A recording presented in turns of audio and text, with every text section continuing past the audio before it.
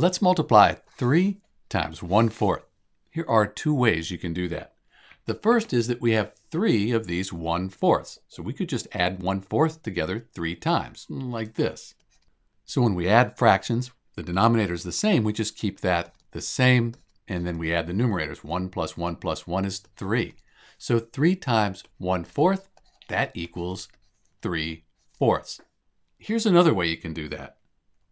You could treat 3 as 3 over 1. It's still 3. We're just dividing by 1. Now we have a fraction.